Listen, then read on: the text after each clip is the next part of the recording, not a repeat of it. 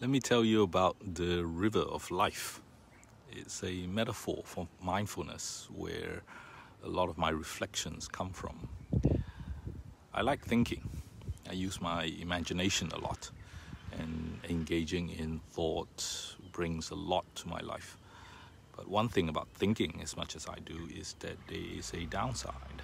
I need to manage all of those thoughts from becoming messy, from pitfalls like overthinking and ruminations. Years ago, I came upon mindfulness practices and the use of meditation as a way to manage my thoughts and the emotions that are associated with them. That was a very useful development in my life and my lifestyle. And that's something I recommend to a lot of people who thinks a lot like me. One metaphor of mindfulness that appeals to me is to see life as a flowing river.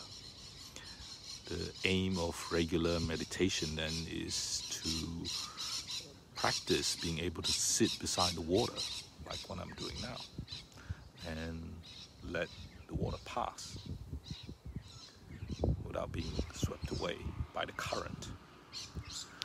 That's a useful skill to build, to focus on breath and be a curious observer and to watch a lot of turmoil and stuff go by. And it brought me calm and clarity, and it brought me an awareness and got me in touch with what is important about myself. But as I continued with my practice, something changed. I found that as soon as I stepped out of my meditation and stepped back into my daily life, the sense of being in touch often slips away. It's good having those moments sitting by the bank and watching the river and the water go by. But life isn't on the banks of the river. Life is actually in the water.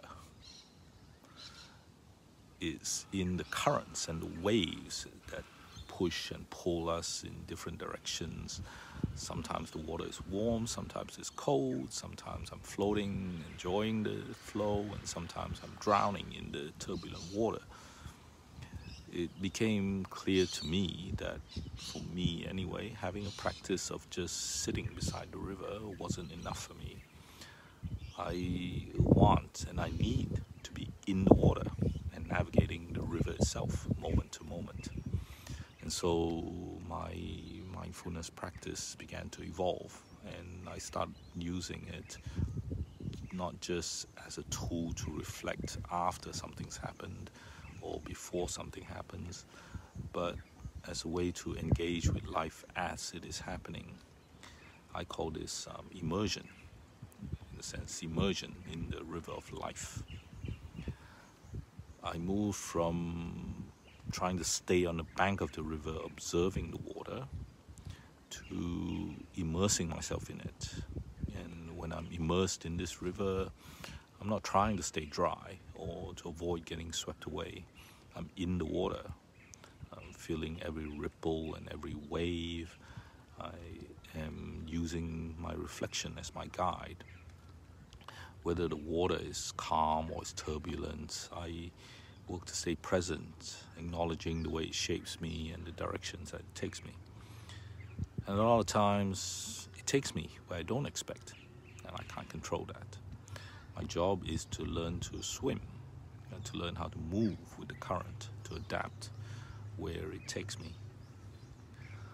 So sometimes along the way, I come across interesting things like leaves and branches and shells and stones and pebbles. And I hang on to them because they're nice to have. But sometimes I have to let those things go because the river is turbulent and is telling me I need to let those things go.